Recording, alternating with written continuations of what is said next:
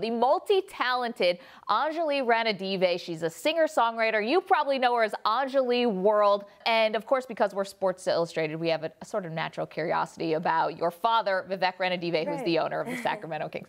Okay, first of all, Vivek was your coach, your basketball coach, when you were a child. Even Malcolm Gladwell wrote about this. What was your dad like as a coach? He was, you know, he's super, I mean, first of all, he's incredibly intelligent. So one thing that was really, really cool about it is he actually, like, I don't even know how he did this, but he literally developed equations to figure out how to, figure out how to win. So he would pretty much he would have us do full court press the whole game. And we're like 7th grade girls, you know? Because you were 12 at this point. Yeah, he's developing formulas. He's literally like writing out these formulas. We're like, what is going on? And it's crazy because it worked. We had a team full of girls who, most of us had actually never played basketball before.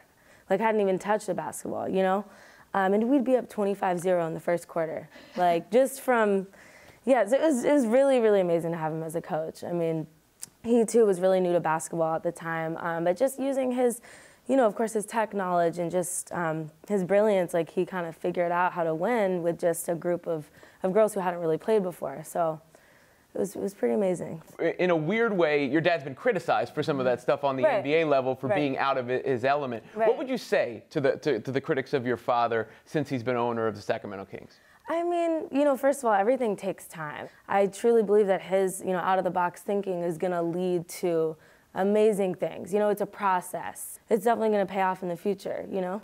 When I say DeMarcus Cousins, what's your reaction? I mean, I know everyone has kind of a, you know, preconceived kind of, people, you know, definitely, you know, feel a certain type of way about him, but he's, you know, to me, the best center in the league, and I think he's a great player. I just think, you know, a decision had to be made, and, you know, hopefully it'll pay off in the future. Yeah. So, Being around your dad, what was his feelings the day before that trade, and what were his feelings the day after? What was he like? I mean, definitely sad. You know, it's DeMarcus has been with the team for, you know, 8 years, and so yeah, of course, you know, everyone was kind of, there's definitely a, you know, a sadness, and it was a bittersweet moment for sure. But yeah, I mean, I think like you said, with, you know, it definitely opened up doors for people like Willie and for a lot of the younger guys, and so, you know, we'll see what happens, but I think we're definitely moving forward. When you are performing in Sacramento, I know sometimes you'll perform for the crowd. Right. What is that like for you? It's the biggest adrenaline rush ever. It's incredible.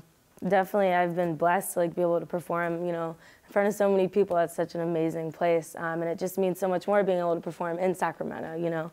But yeah, it's a crazy feeling for sure. I love performing out here though. Like, we were just talking about Webster Hall, New York City. Yeah, it's awesome. You know, I imagine that your father, because he comes from the tech world, brilliant guy, he probably runs into a lot of people outside the world of basketball, not just coaches and GMs that he has relationships with. Have you ever heard him or watched him have a basketball conversation with someone that you never thought he would have a basketball conversation with? Yeah, I mean, I guess like Drake is one person for sure. Drake? Yeah. Who was Drake rooting for at the time? Was it the Raptors still? Of course, right. Of course. You know, I feel like he has like a lot of friends on, you know, on different teams, of course. I know he's like super close with Steph and really close to DeMarcus too. But yeah, so that was kind of cool, you know, to hear them, you know, talking about. I wonder who was picking whose brain there. Right, your father picking Drake's brain or the other way around. Probably a little bit of both, maybe. Who knows? You know? Maybe he ghost wrote for Drake. We know, you know, sometimes that happens. Absolutely. Thank you so much. Really appreciate you being here and sharing what it's like to be the daughter of the owner of an NBA franchise. Really cool. Thank you. I appreciate you guys. Thanks for having me.